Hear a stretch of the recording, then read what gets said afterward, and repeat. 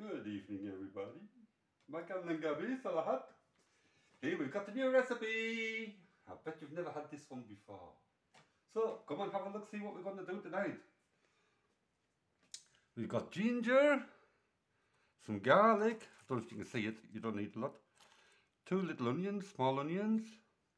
We've got normal pepper, or if you want spicy pepper. It's up to you, the choice is yours. Peanut butter. Now you know, you're getting ideas. Mussels, down.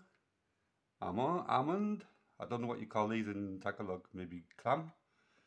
And some shrimps already cooked. And we've got this, the famous eggplant. So, do you know what we're going to do? Yes, seafood kare. So first, let's get started. Let's put these in a pan. And then we're going to boil them. And when you boil them, just add a little bit of salt. It helps to clean them out, okay? So we get these boiled first and then we continue. So, you know what this is, don't you? This is your talong. It's already been cooked, you can see it's still steaming. So, we're going to add the rest of the ingredients. Here, this is your chopped garlic. Some ginger sliced into little strips. Some sliced onion, okay? And then we're going to add all that together. This is going to be so yummy. So then we'll add the seafood part. Remember, these are your mussels, remember? Then you've got your clams, like that, and your shrimps. So we're going to put all that together now. There we go.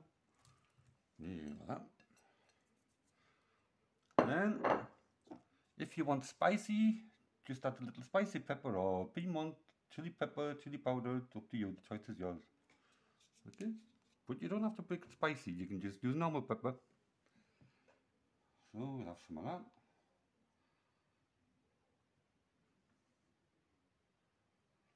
And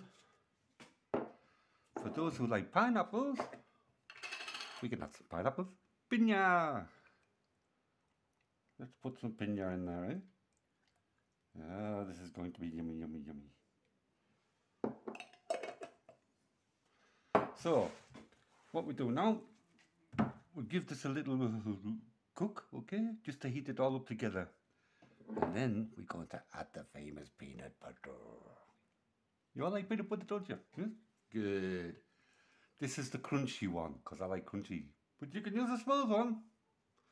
Okay, I'll show you how it's going. I'll just get this heated. And here it is, the famous seafood kare. Foreign version.